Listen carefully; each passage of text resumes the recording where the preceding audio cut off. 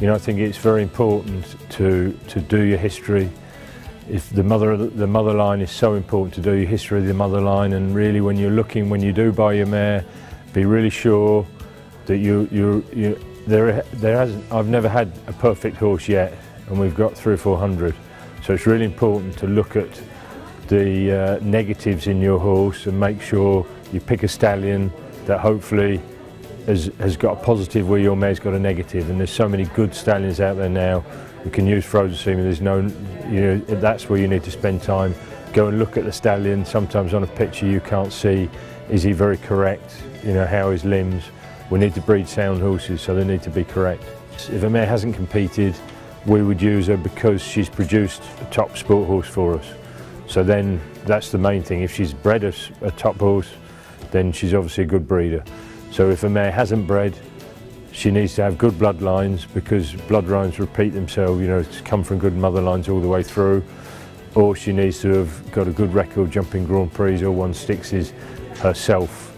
And you would hope then with good bloodlines, she's also going to repeat that. You know, I would say probably 75% is your mare. You know, time and time again we're using different stallions on the same mares, and those mares are the ones that are producing. So your mare is very important, and also yes, we can be as thorough as we can. We can look at all the books, we can do all this. We also need a little bit of lucky dust as well.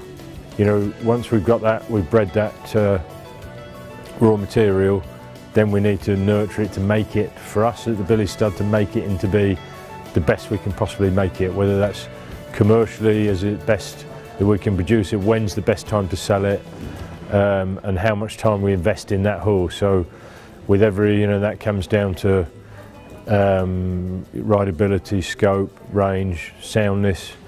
So from that we can judge how long we keep it to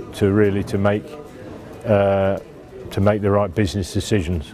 But with sort of getting on close to 100 pregnancies, we would evaluate we probably wouldn't evaluate them until they get to 3 years old. Then we would get them in, handle them, loose jump them, start to judge how much talent they've got, movement, are they going to be a nice event horse, are they going to be a top jumper, are they going to make an amateur horse, and then judge how much time to put into them and when to market them. I think it's really important to look at a stallion. You know, there's some stallions that produce Grand Prix horses or nothing. They don't make amateur horses, so you're looking at a pot of gold or nothing. And I think if you're only breeding 1 or 2 mares, you need to go for a safe stallion that breeds a lot of saleable horses. Even if they're amateur horses, and the odd Grand Prix horse is more important for you to have that benchmark that you're going to make a profit from what you breed anyway. Whereas if you breed to some of these stallions, they say it's a pot of gold or nothing, because they produce difficult horses that aren't amateur horses. So you need to really look what that stallion produces. You know, I think it's something we have a lot of pleasure from. You know, yes, we're looking at the commercial aspects. There's a lot of land out there that isn't being used. We've got a lot of grass, and that's basically all we need in a good mare, and time. So yeah, you know, enjoy it, and if you do it well, it can be commercial.